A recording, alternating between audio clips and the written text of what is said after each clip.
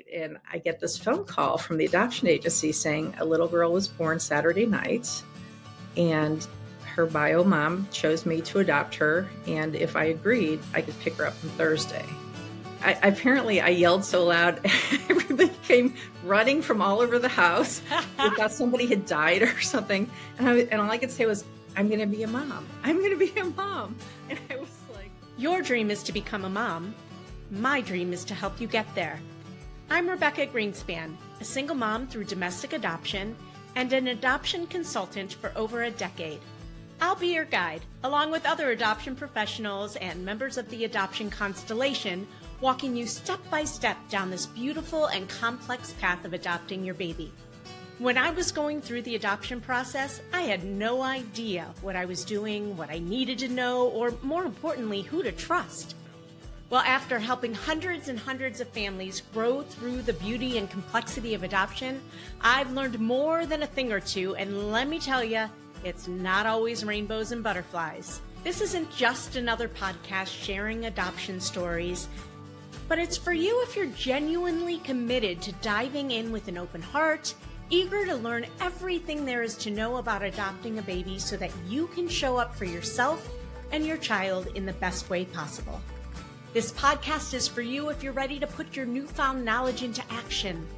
Adoption isn't for the weak of heart, and it certainly isn't done when your baby gets placed in your arms. If that's what you think, I'm afraid you're living in La La Land.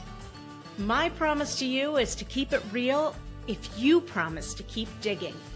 We'll acknowledge the hard, and we'll also celebrate the joy that is adoption. You ready? Let's do this. Today, my friend Natalie Bauman joins me as our guest on the Adoption Roadmap podcast. Her life is a tapestry of unique experiences and incredible achievements. Natalie is not only an adoptee and an adoptive parent, but she's also a master storyteller and an award-winning video producer. Adopted at just 10 days old, Natalie always knew she was adopted. Her journey took an unexpected turn in her mid-20s when she met her biological family, uncovering secrets and connections that have shaped her understanding of family and identity. As a single adoptive mom of a now 17-year-old daughter, Natalie navigates the complexities of interracial adoption with grace and sensitivity. But Natalie's story doesn't stop there.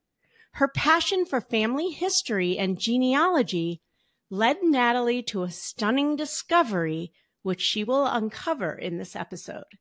This revelation, combined with her professional expertise, has driven Natalie to help others preserve their family stories through her company, Digital Mosaic. Natalie has taught her daughter the importance of random acts of kindness. While I may pay for coffee for someone behind me in the line at Starbucks, Natalie is much more creative than that. They pay for the person behind them at a toll booth on the highway. Today, we'll dive deep into Natalie's incredible journey, the lessons she learned along the way, and her mission to help others tell their stories. Welcome to the Adoption Roadmap podcast with my longtime friend, Natalie Bauman. Natalie, hi. I'm going to jump right in. Sure. So as someone who has experienced adoption from both sides, as an adoptee, as an adoptive parent, what unique insights have you gained about the emotional dynamics involved in adoption? Well, I think you'll agree with this one. Every single adoption situation is totally different.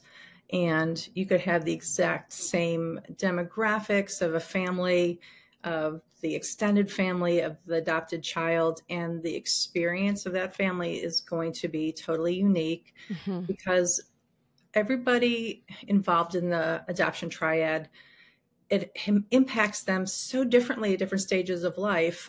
Like you had mentioned, I've always known I was adopted. It was kind of part of our family conversation early on. I still have the books that my mom used to read to me, and my sister, who interestingly enough is not adopted and is born 3 years after I was, which I think is kind of a common story. People think they can't have a baby, they adopt, then voila.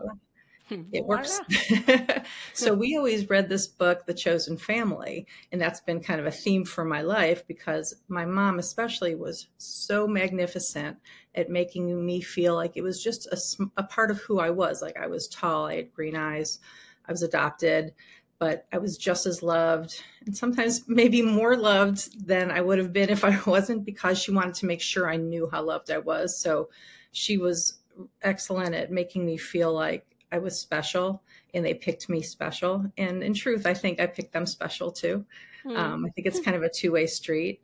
But, you know, being an adoptive parent now, I take the lessons that I learned from watching how my mom handled those things, even though, you know, I grew up in mostly this, you know, late 60s, early 70s, and adoption was very much not a public discussion like it is today. It was, they would set you up with families where you looked like the family, so maybe you could fit in better. And it's more the idea of fitting in and pretending that you weren't adopted. And I remember being in a store at the Donna Lee store in Cleveland. I remember that. I recognize that. And some lady says, "You look just like your mother." And I was quick to say, "Oh no, I'm not. I'm adopted." And I remember my mom going, "Okay." And it wasn't an insult, and I didn't mean any, you know, negative feeling towards her that I didn't look like her. It just wasn't the truth. And I've always been a truth seeker on that level. And I think it was annoying, obviously, to my parents. I'm the same way. Yes. And I wasn't embarrassed about it either. I think I was just kind of always comfortable with it. And I think I've tried to bring that same sensibility to my adoptive parent experience and be open and let my daughter kind of lead the way of what she's comfortable with. It's, you know, it's a journey and you kind of figure it out as you go. You can prepare the best you can, but you can't walk into the journey and not be prepared for the unexpected. Were there things also that you felt growing up as an adoptee? Like you talk about how you took lessons from how your parents did it and you felt like they did it very well for you. And I have to imagine that you felt certain things in your own journey as an adoptee who wasn't biologically related to your family. And did that play into, or how has that played into your parenting with your daughter? Well, even observing how it played into my life in general, you know, you always see the puzzle piece analogy, but it felt so true. There was always like a piece missing from the story. I had a letter that had been written by Jewish Family Service, whom I was adopted through, with some basic biographic information about my mother and a little bit about my father. So I knew a teeny bit about them, but like this feeling of, and honestly, I'm super close with my family. I'm not even gonna say adoptive family, there's my family, and all my cousins, and we have a huge extended family and lots of love, lots of warmth. But there's always a little piece that wasn't there. And I know some adoptees don't feel that, and I don't know why you feel it or why you don't. I don't think it's from a lack of anything. I think it's more just an acknowledgement of the presence of your gestation period and that biological and emotional connection between the mother and the child before you're born. I think that's relevant, and we bring that with us into our life experience. And, you know, when I thought about adopting myself, I remember thinking it would be something that I would help that person navigate through, but understanding that I was coming in knowing that I wasn't everything. I wasn't going to be the child's be all end all. Maybe they'd be one of the kids who didn't want to search or wasn't feeling that same thing that I felt. I have friends who are adopted who never searched, never cared. But because I had experienced that, like a longing, a wanting to be whole in some way that you just, it's inexplicable if you haven't experienced it. Yeah, it's just the reality. And is that, obviously that's what motivated you ultimately to seek out your biological parents. So what was that search like? When did you decide that that's what you wanted to do? And what was that experience like for you? I guess I'd always thought that it would be nice to meet them, but I really, even in my teens, I never really thought seriously of anything practical about it. It wasn't like anything like, oh my gosh, I can't wait till I'm able to do this. When I got out of college and was starting to live my adult life, I started thinking about it more and more. And I remember having conversations with different people in the family about it. And my mom and I sat and had multiple conversations. She's a very thorough lady. And she really talked me through, like, have you thought about the ramifications if they are not open to bringing you into the fold or to accepting or acknowledging you? Have you thought about what it would be like if they did? And really helped me kind of talk through all that stuff. And I remember it was like a multi-month process. And then one day, we talked about it and she said, okay, you seem like you're ready and you're prepared for whatever happens. And she handed me her phone number. Oh, so my mom had done that. She had been she did. Okay. Yeah. She did So research. I had found out that I could I was like, I think with my birth or my adoption papers were filed within 6 months of Ohio's window, where I could literally go down to the courthouse in Columbus and get my original birth certificate with my mother's name and my father's name if it was on there. And I was shocked to find that out because I hadn't known that information was right there. I think and that was I think it was filed like 63 or 64. And I think after that, you had to petition through the court. So it was a lot more paperwork, a lot more legwork to be able to do that. But for me, it was literally, I walked in there and I walked out with her name. Wait, so that just happened. Those records just opened a few years, not so long ago, I think. So when was this? This was in the 80s. Oh, it was? 80, I thought I thought adoptees weren't able to get their original birth certificates until like 3 or 4 or 5 years ago. No. So I don't know about the time frame from that point. That's in the mid 80s, late 80s is when I went and got it. But the records that were filed after I think 63 or 64 were locked. Got it. You had to wait. So I don't know how the law has changed since then, but mine were filed before then. Okay. So and you're how old now? 62. Okay. So this just to give context about it. So I was born in 1962 and I'm 62 now, which is funny. And then I was adopted, as you said, at 10 days old. And, it was kind of like a last minute, oh my gosh, you're getting a kid in a couple of days. Like they didn't know about me before a few days. I think it could have been as fast as 2 days.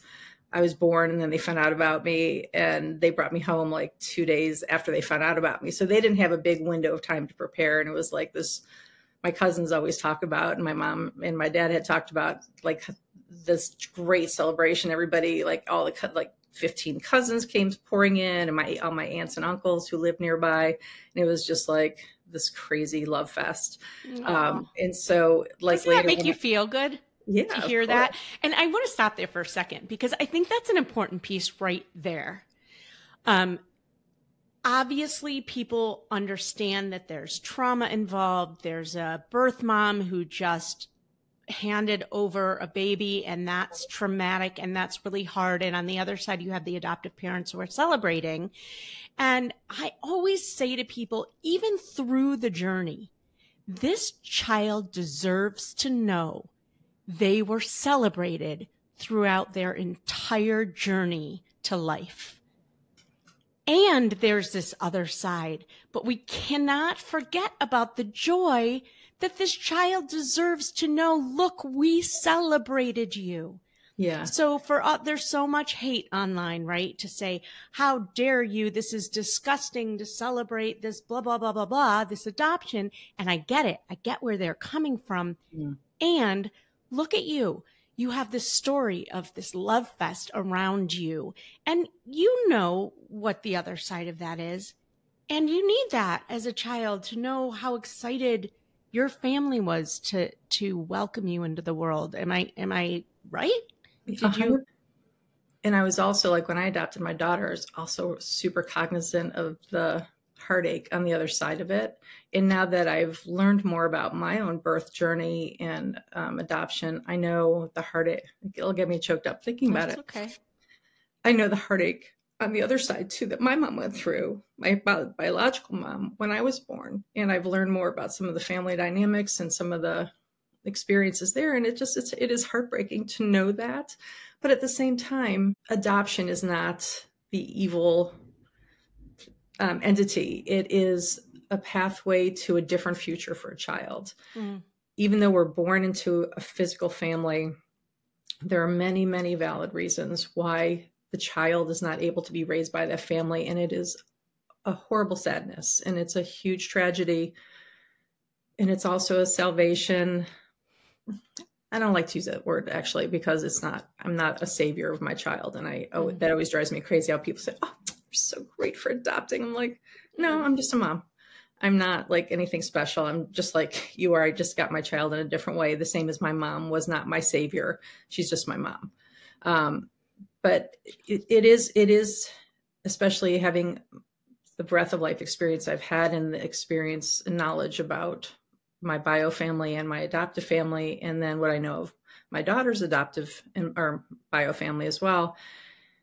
It's a sadness taking a child away from the person who raised them. And, we know so much about how the child carries so much of the mother physically with them through life. Mm-hmm. Like when a woman is born, the mother actually is carrying her grandchildren's DNA in her at the time. So disconnecting from that beautiful physical connection is a spiritual matter as well. So yeah, I agree. It's painful, but you have to celebrate the beauty, because how can you not? I mean, there's always an and, right? This and in adoption. Yes, exactly. It's a great way to put it. Thank you. I just needed to talk about that, because I think it's such an important piece. And I think a lot of people lose sight of that.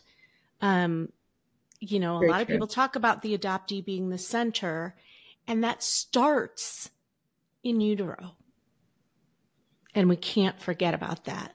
We can't forget about anyone in that triad. So here you are, you're seeking out your biological parents.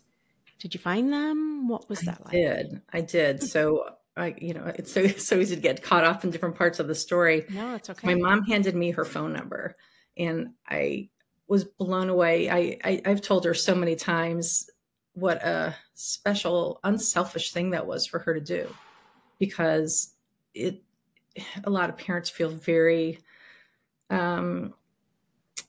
proprietary over their children, and territorial. letting the other people in or opening up that door is one thing. And my mom wrote me this letter, and I've shared it in a couple different ways. And the gist of it is that you can love many people in many different ways, and loving one person does not take away your love from another. And she was acknowledging my need for this person, or to reach out to this person and having a connection.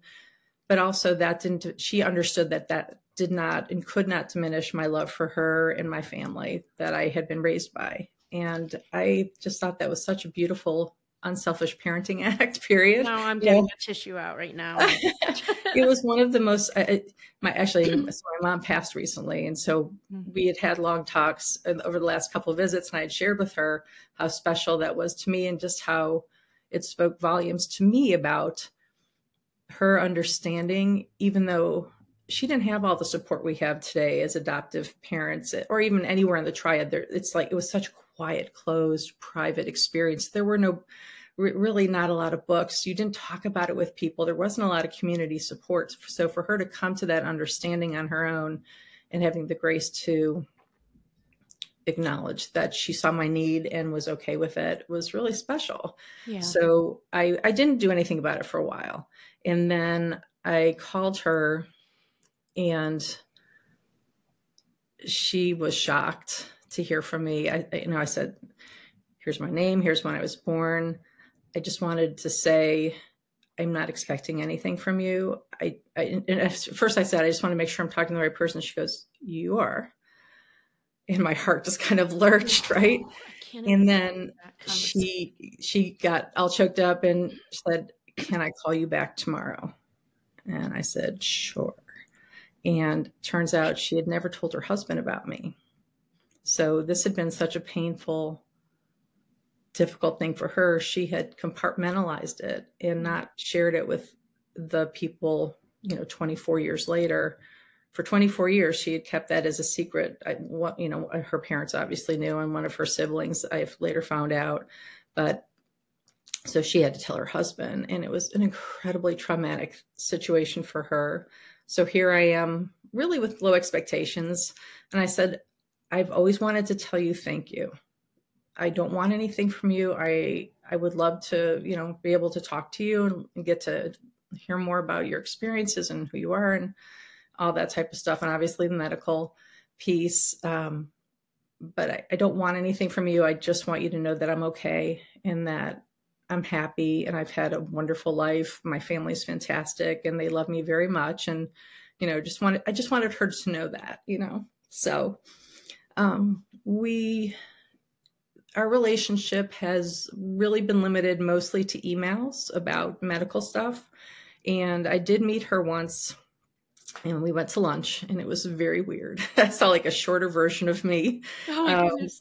Yeah, we're very similar in a lot of ways. And like she didn't want to see any baby pictures. Again, just I think for her, the only way she could cope with it is kind of compartmentalize it. And she was warm and lovely and told me, I don't even remember a lot of the details of what she told me because it was so overwhelming being there with her. Mm. And I brought like my photo album of baby pictures that just stayed in the car.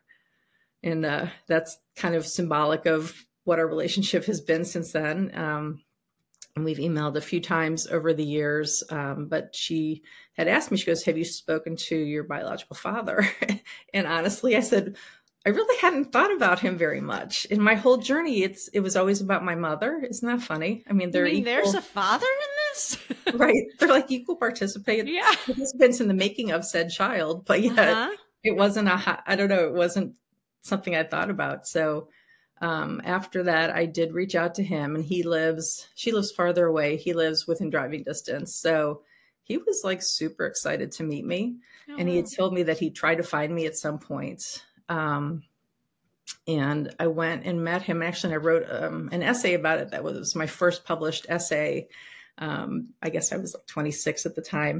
And it was like the Sunday supplement cover story of the Mother's Day newspaper down in Columbus. And they commissioned a piece of artwork for it and everything. And it was about the experience of finding and meeting him and his family. And he's got 4 kids and 2 stepkids. And like I pulled up to his house and they all came pouring out. And oh my God. It was overwhelming, frankly. Yeah. It was like too much. And I'm in touch with, I have 2 half brothers and 2 half sisters, and I'm in touch with them, via social. And we all met in person then, and I haven't seen them in person since, but it was really a lot. It was a lot, but he was a photographer. I'm very much into digital media, photography, video.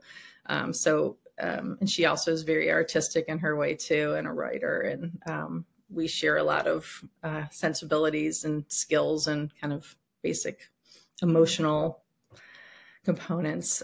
So it's really nice to see that. But I remember seeing him in person and going, I don't see the connection. Okay. But I got to meet my grandfather, and both of them passed away within a year of me meeting them. So I was very grateful that I'd had a chance to meet them. And actually my adoptive father went with me the second time to go see them because my biological father got diagnosed with cancer fairly soon after I met him. And so my adoptive father and I went to visit the family and spent time with them. So I was glad they got to meet, and that was kind of cool, sharing that with my dad.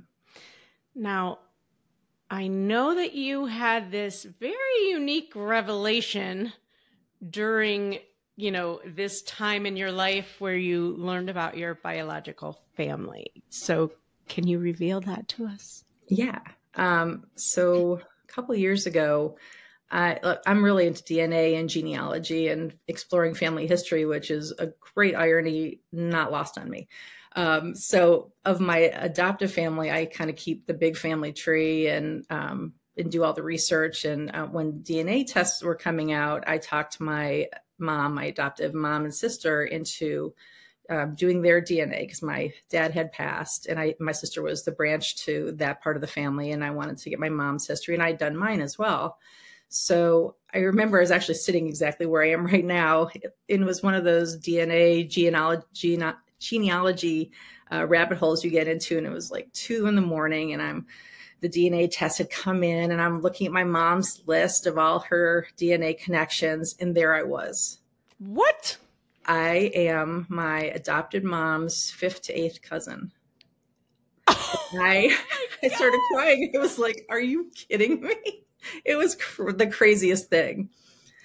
And some people will say, our family's Jewish. I'm half Jewish. Oh, you really do look like her. I don't know if I actually do. So I'm genetically like maybe 60% Jewish. And my mom and my sister are 100% Ashkenazi Jewish, which is Jewish origin through Europe.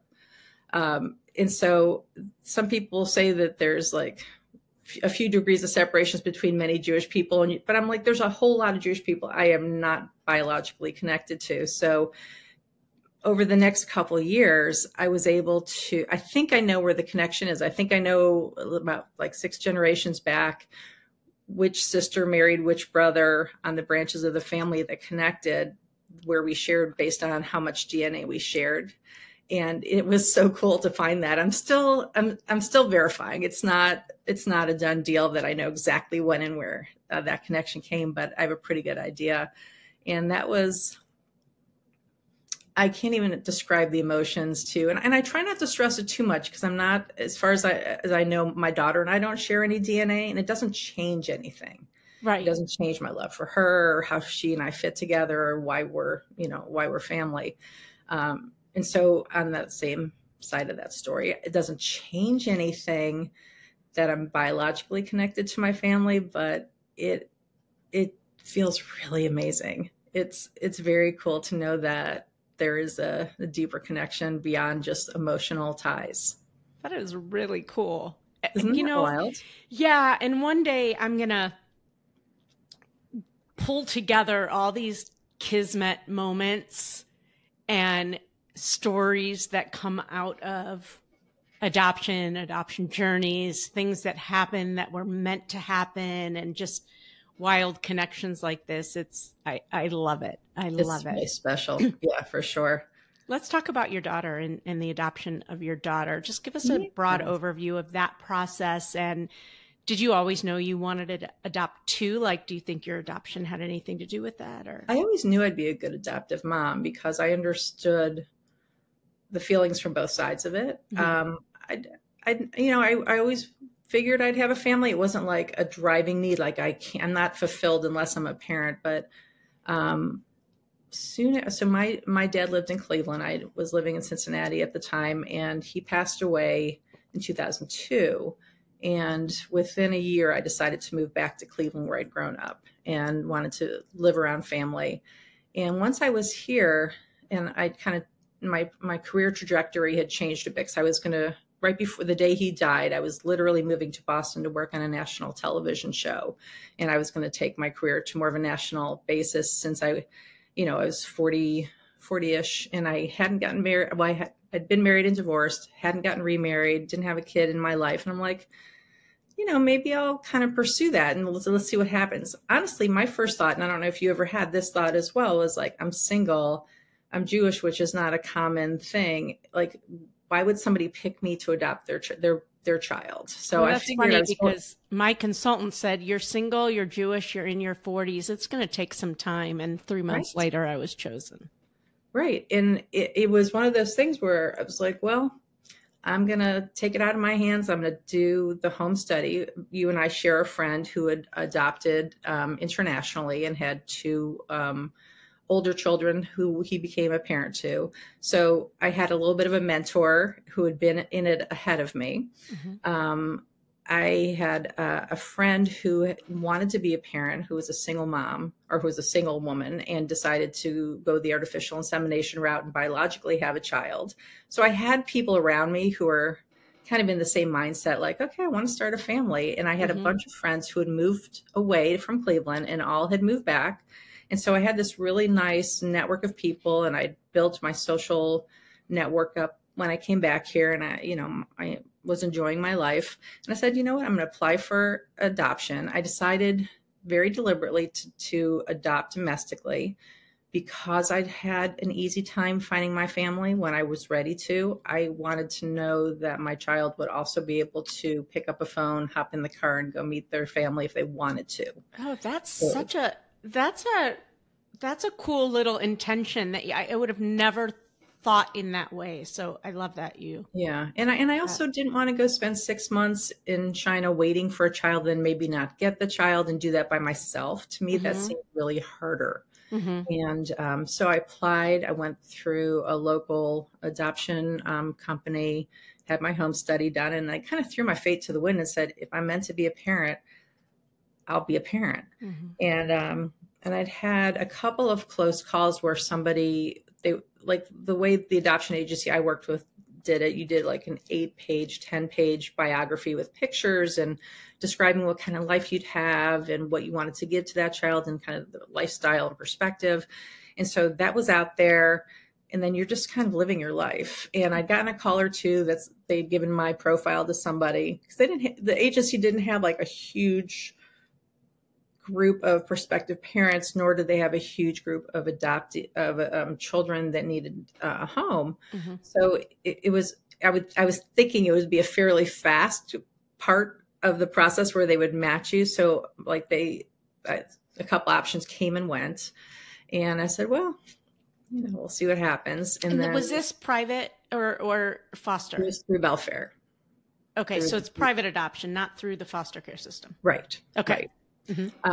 And so, went on with my life, finished a big work project. I was a freelance video producer and writer at the time. So I had worked at home, traveled a lot.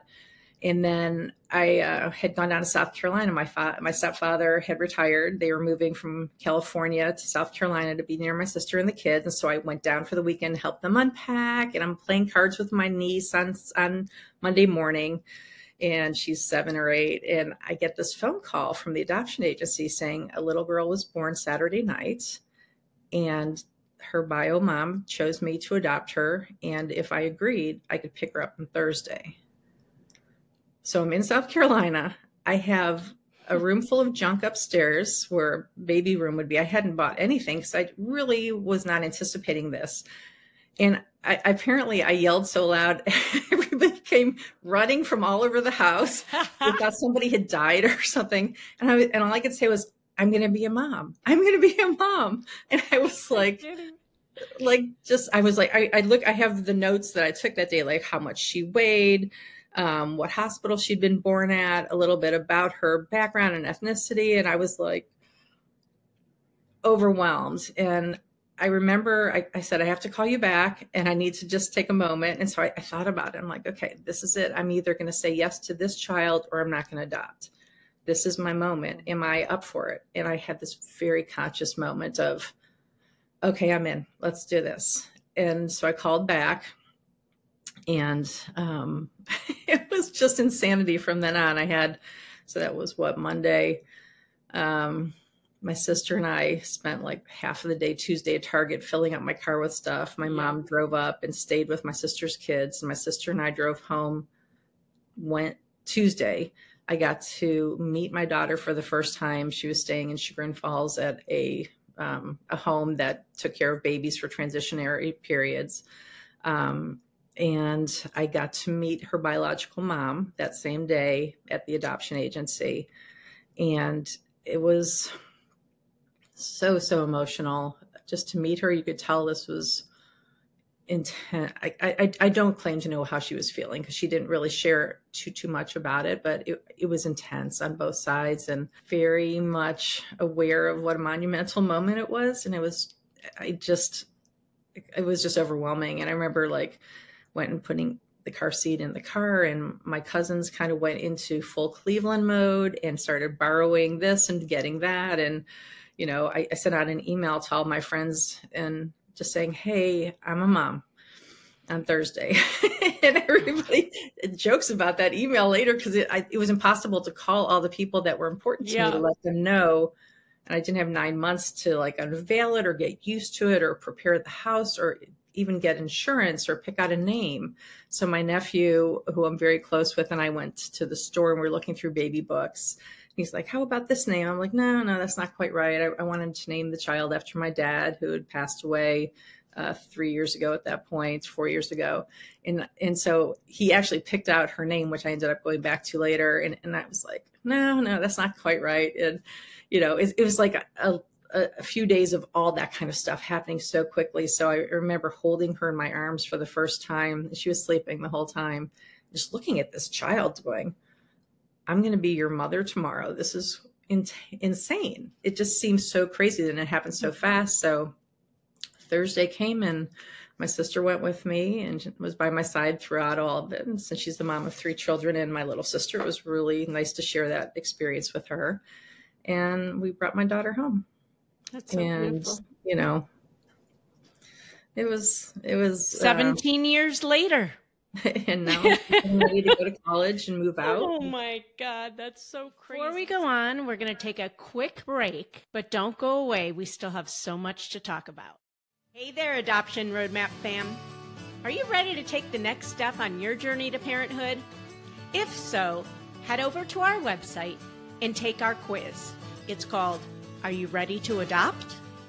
It's not just about testing your knowledge. It's about making sure you're emotionally and practically prepared for the beautiful, complex journey of adoption. Let's make your dream of parenthood a reality. Go to rgadoptionconsulting.com and take the Are You Ready to Adopt quiz today. That's rgadoptionconsulting.com. The quiz is free, and it will let you know where you are in the process and if you're ready to jump into your adoption journey. So, Natalie, you're a storyteller. Mm-hmm. How do you balance the need to tell this beautiful, compelling story with the ethical considerations of privacy and consent, especially when dealing with personal and potentially sensitive content? Because if you're anything like me, I want to shout from the rooftops everything about my story. And at a certain point, I'm like, oh, I can't, what can I share? What shouldn't I share? Yeah. How do you balance that?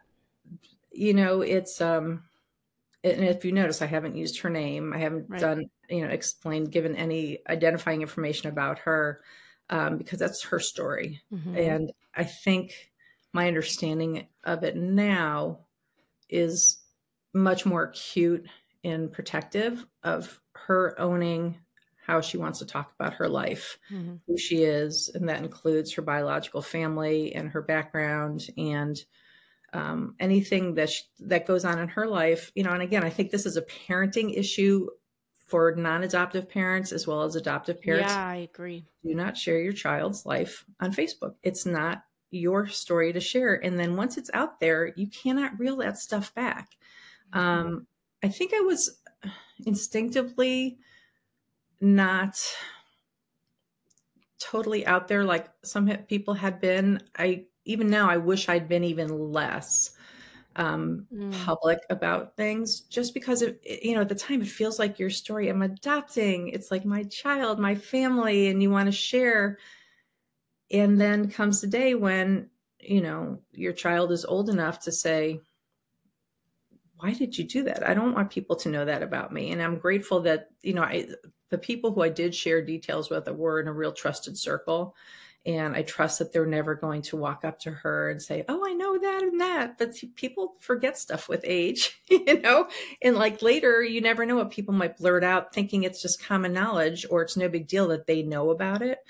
And I just think you put yourself and your child in a very vulnerable place. The more people who know your details and your child's details, the more you put them in a place of discomfort. And again, it's an ethical issue of privacy.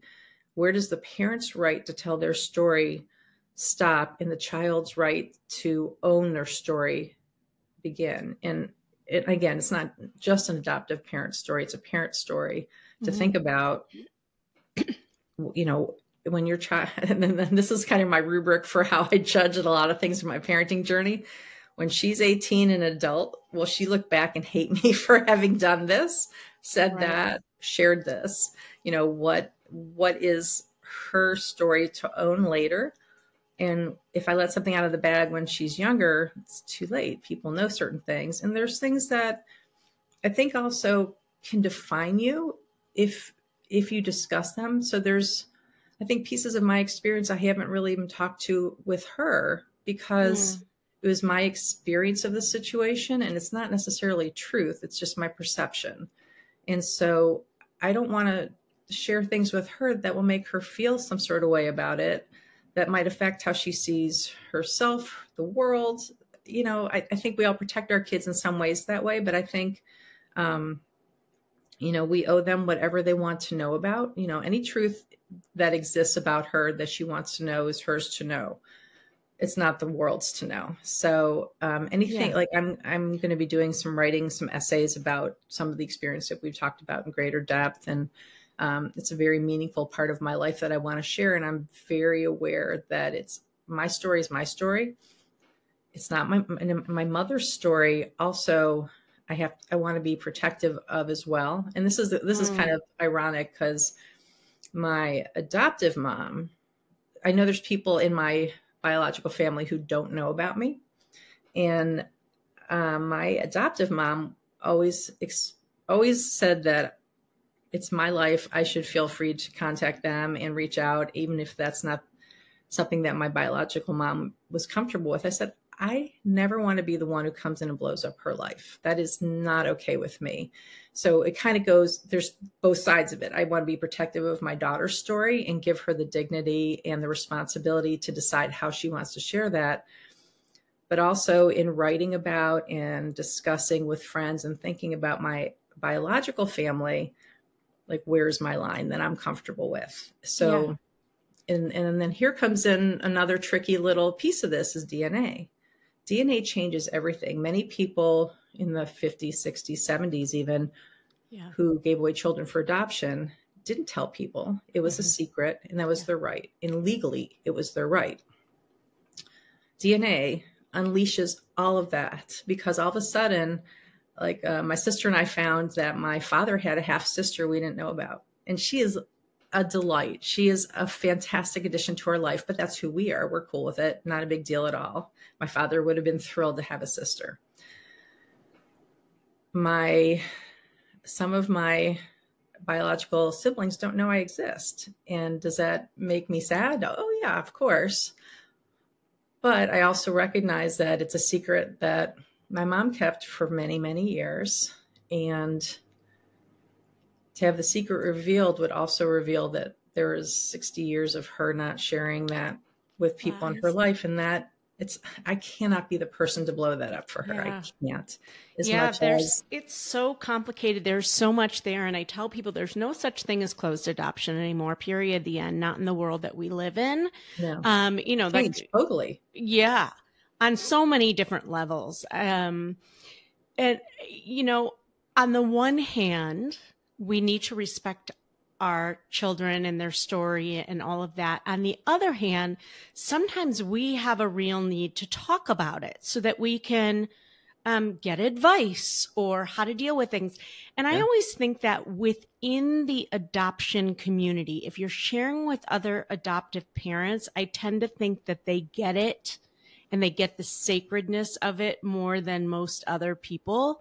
And if you find yourself in a safe adoptive family community, that could be a really good place to share those things, to seek advice, especially when it's not your really close circle of family and friends. I think our parents, as much as we trust our parents and love our parents, they may be, because as we all want to share and shout from the rooftops, people tend to share more information that they should. So should we be sharing this intimate stuff with our parents? You know, the last thing we want is for our children to hear something about them that they have yet to learn.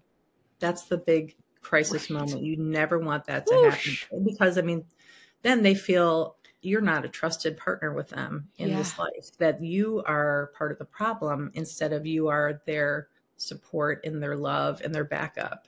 That's the big fear. You know, who knows what? It can be weaponized too, and it can be used against the child, or, you know, people talking about them when they're not there. I mean, nothing could be worse than your child hearing something, or frankly, that could end a friendship really quick if you hear friends talking about your child in a way that is less than what you would want. Yeah. And, again, it's very personal information about the children's identity.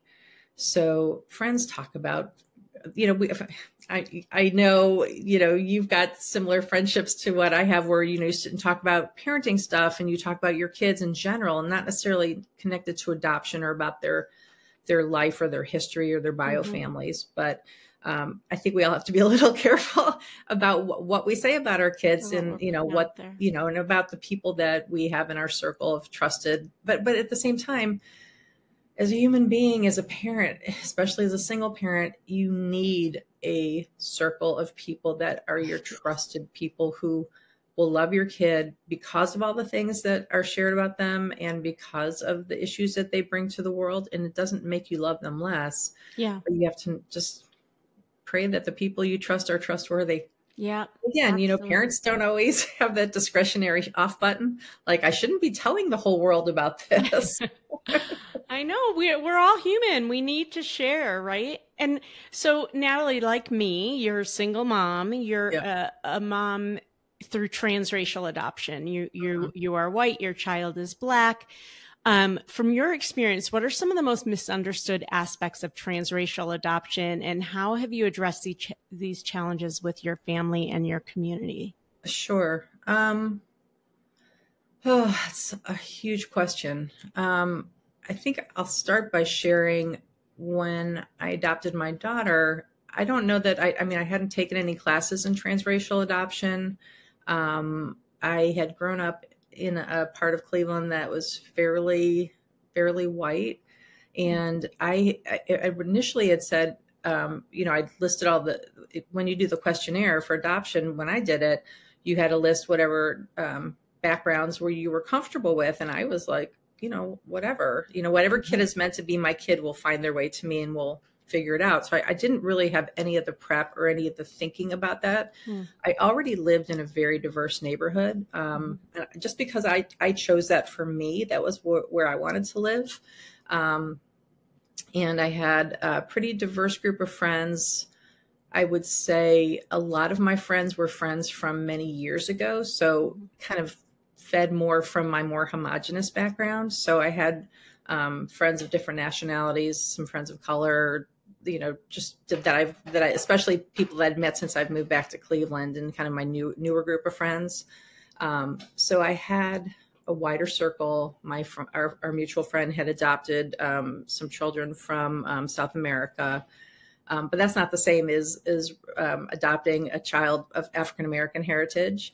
And there's a responsibility that you take on when you adopt a child of a different race, to immerse yourself as much as you can in, how they're going to walk in the world. So for us, a big part of that was her hair, making sure that her hair always looked nice, and learning how to do her hair, because she had probably it was a big learning curve for me, just because my hair, if I get up in the morning and I brush it, I'm lucky and it looks fine. It doesn't take, I'm not a high maintenance person in any way, shape, or form. So it was just having to be high maintenance about the care of her hair and to learn about it.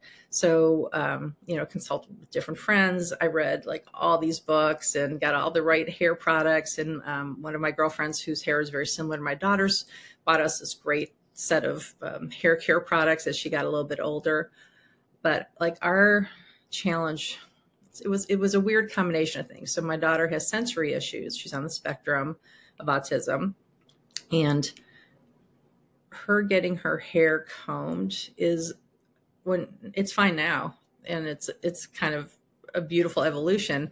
But when she was young, for the first 10, 12 years of her life, it was an extremely traumatic experience for her to have her hair combed, washed, conditioned, and all the things that that say Black beauty is not easy, but it's very important. And it was a whole learning curve for me to find the right people to help us along that way. And I got to be really good at doing her hair. And now she doesn't want me to do it. She has a hairdresser and she loves going to the salon and having that experience. And she's very proud of how she looks. And we kind of laugh about it now. But I mean, literally, she'd be sitting in her high chair and it was, I can't even describe for those of your listeners who have not had this experience, it can be an entire Saturday. It's a very normal routine in a Black family for there to be a hair day because you have to detangle. You've got to take that old hairstyle out. You've got to do numerous things. And she would spend her whole time fighting me like that. So I would put her in her high chair. I'd do her hair for a little while. I'd go into the other room, cry for a little bit, go back in with a smile on my face, try to distract her.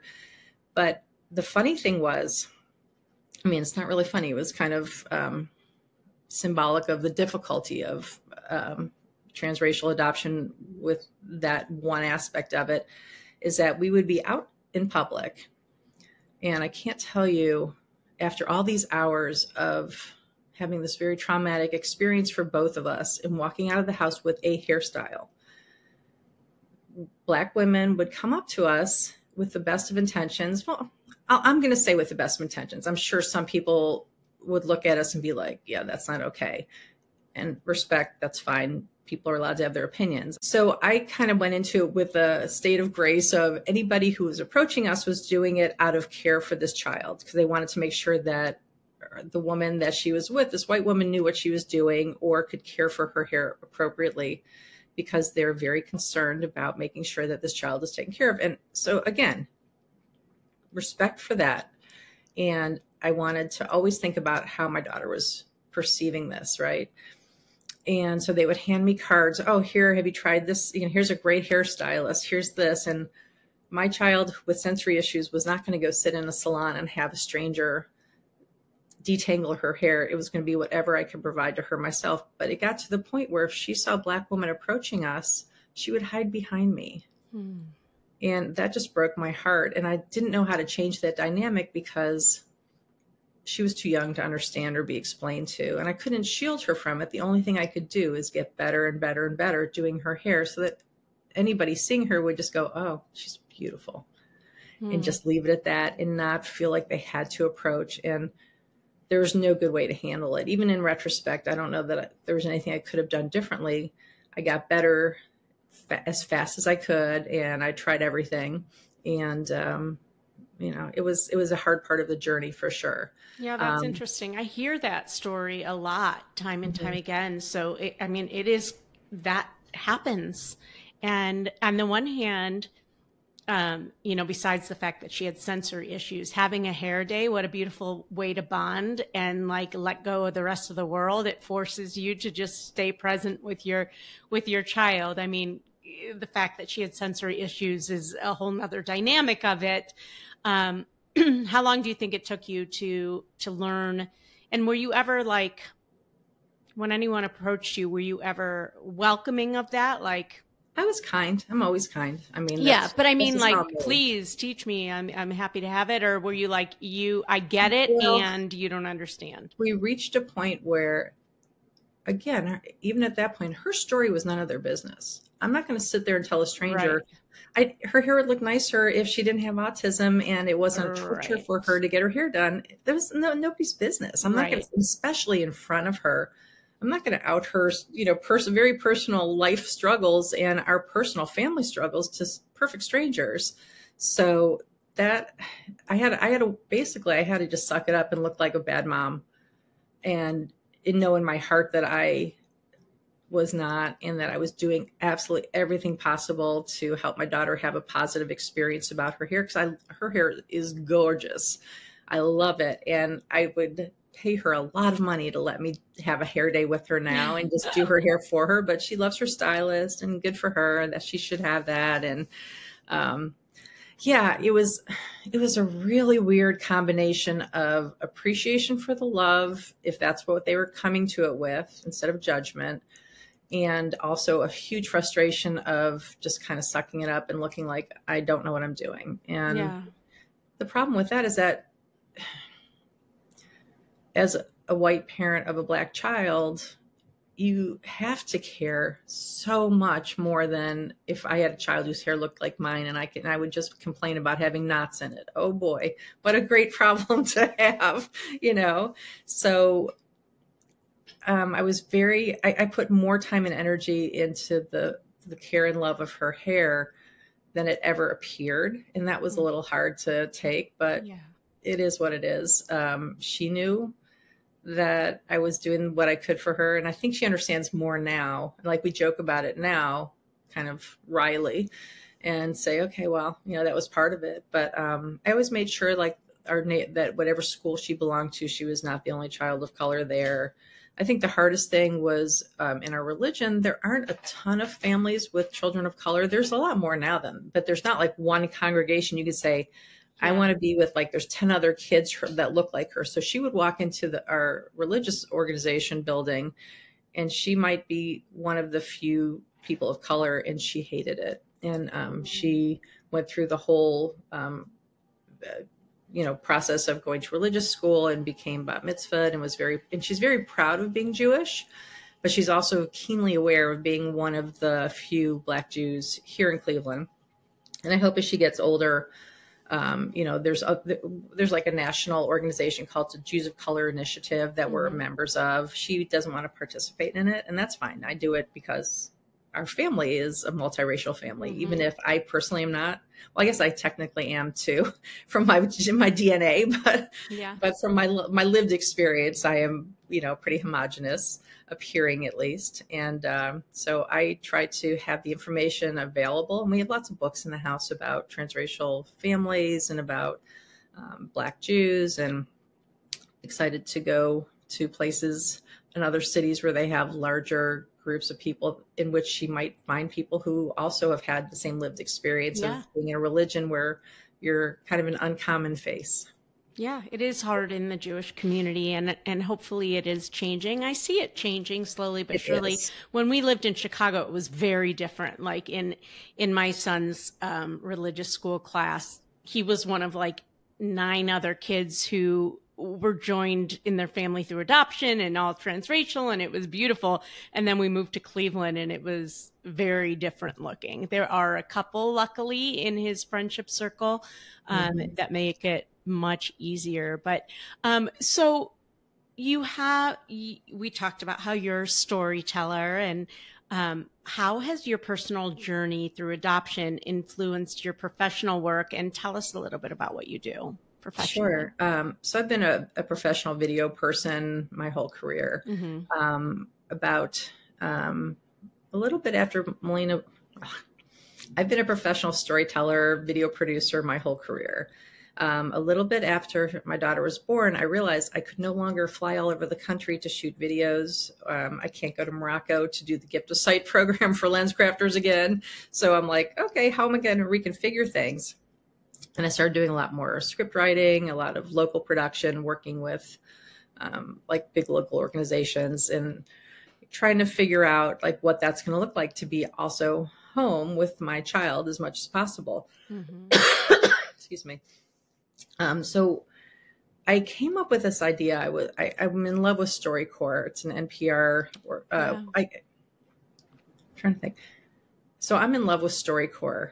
It's a nonprofit organization that helps individuals tell their story, but they're preserved on audio in the National Archives. And I started thinking, well, there's a lot more stories that need to be told that people don't want to share nationally, but why are not they showing the videos of the interviews? Because videos are, all the expressions and the things that are really uniquely personal to a person, you can't always hear in their voice. But when you see a conversation, it's so much more meaningful. So I ended up developing an app that was called Simply Told that would allow people to record their stories on video in little bits and pieces. And then I worked with libraries, museums. We did a documentary with some local Holocaust survivors, and just really would sit down one-on-one like this with people and record their stories. And I just find the process of sitting across from somebody and giving them your full attention and telling them to just share their stories with you and be an active listener and really caring about what they're saying. It is to me, it's a really special experience.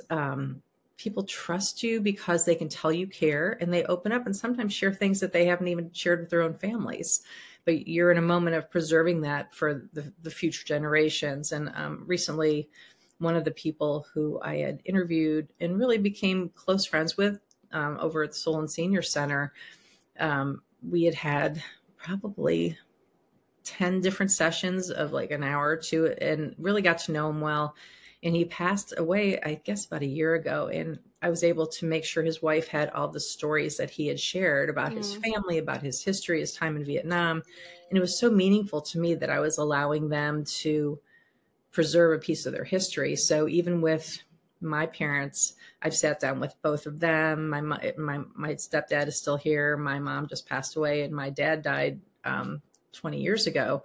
And that was right before I started doing all this. So I at least have my mom and my stepdad's stories told in their own voice. So that's kind of my passion, is making sure people have somebody to sit across from and sit and tell their stories too. And, maybe my daughter will tell her story about her adoption one day, or about our life together, and for good or bad. I'm sure she's going to have lots of opinions about what I could have done better, as most children do. But yeah, that's kind of my professional world. And I do, business videos and market product videos, all sorts of different stuff. But I'd like to start doing more writing, more personal, creative writing. So it's kind of the next step of the journey after this, and adoption, and my adoption stories and perceptions will definitely be part of that creation process. Well, there's a ton of stories out there, and what a beautiful way to preserve your story, especially if you start, I always tell our families, in fact, we give a journal when they start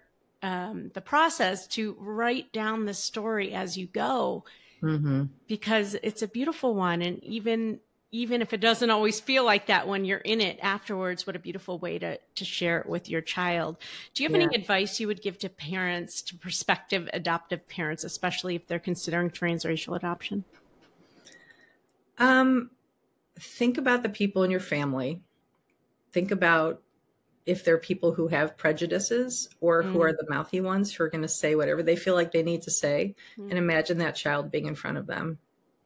And every Thanksgiving and every birthday, are you okay with your family being around a child and hearing it? Just think about what they say when there's nobody of color around, and think if you're okay with your kid overhearing that, and make sure that your family, your extended family, is going to be part of your life. And if they are, you're going to need to make some decisions, whether that child can be around people who are not going to be kind and not supportive 100%, because to be a Black person in our community, if you're going to have a person in your family that you're bringing in to a non-African-American family, or not a family of color, you have to know that that kid is going to feel 100% loved, not just by you, but by everybody you're bringing into their life. And also just be super open to thinking about why you don't have people of color in your life if you don't. And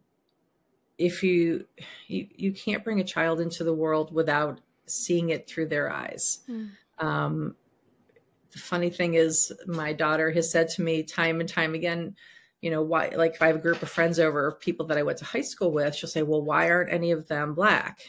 And I've explained to her, I'm like, well, when I grew up, it was fairly segregated, as much as it was like beyond my control at that point. The only thing I can control are the people I've chosen to bring into my life after. So maybe certain groups of friends of mine are going to be all white, but our neighborhood's never going to be. The schools I've sent you to are never going to be.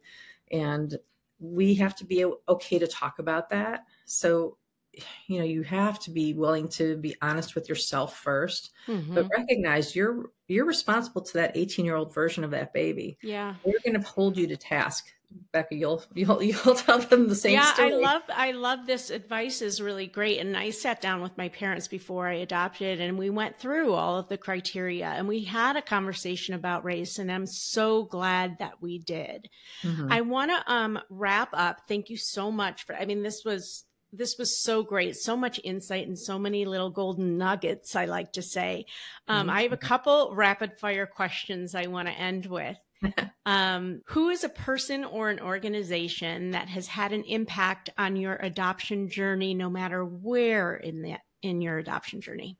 Sure. Well, I think every adoptive parent needs to have a parent mentor, a friend, or someone who's a little bit farther ahead along the journey than you that can guide you. So I think I mentioned earlier, we have a mutual friend who has now 2 adult children that he adopted from South America. And I've called him a bazillion times. And he and my daughter are super close, which has been really lovely. Yeah. And his experiences are not always the same as mine. His kids' experiences and issues are different than my daughter's, but he is a sounding board for me. So I would say, make sure you have somebody who is on the same journey, but at different stages. So I remember, Becca, when you were considering adoption, I remember a conversation you and I had, and you were just trying to learn more at the time. So again, it's good to have people at various stages, maybe somebody that you can be a mentor to, and have somebody that is willing to show you the ugly face of the hard part about whether it's single parenting or transracial adoption or whatever the case is in your parenting journey. Have people that are walking the walk with you, because it can be lonely otherwise. Yeah. And sometimes you just need a sounding board to say, am I doing this as well as I could be? And please give me some tough love. I need someone who is open enough and willing enough to step back and give me that observation that I can't see for myself, because our kids deserve it. Our kids deserve us to be self-critical.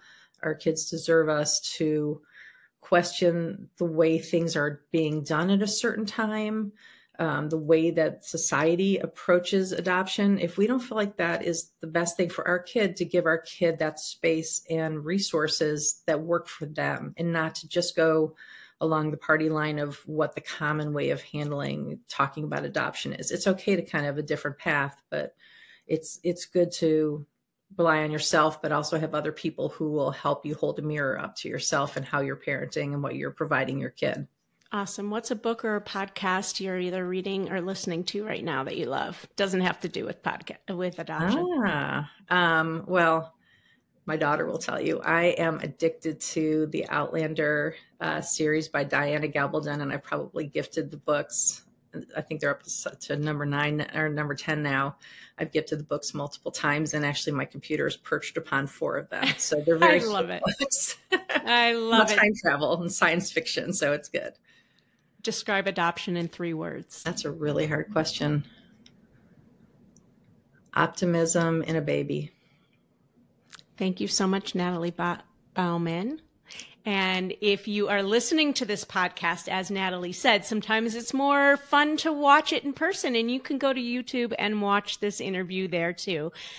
I hope that you got some or a lot of golden nuggets in this episode. We drop a new episode every Wednesday and Fridays. So leave us a review. Let us know what you thought, and tune in next time to the Adoption Roadmap podcast. Thank you so much for joining. Bye-bye.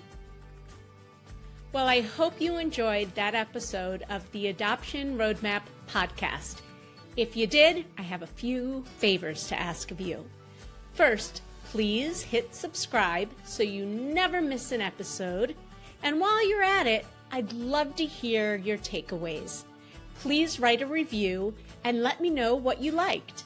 And if you have a question or a suggestion on what you'd like to hear, I'd love to hear that too. Please shoot me an email at support@rgadoptionconsulting.com and let me know what you'd like to hear about. And if you have a question, I may just answer it online. Thanks again for listening. Tune in every Wednesday and Friday morning for a brand new episode of the Adoption Roadmap podcast. Until next time, bye-bye.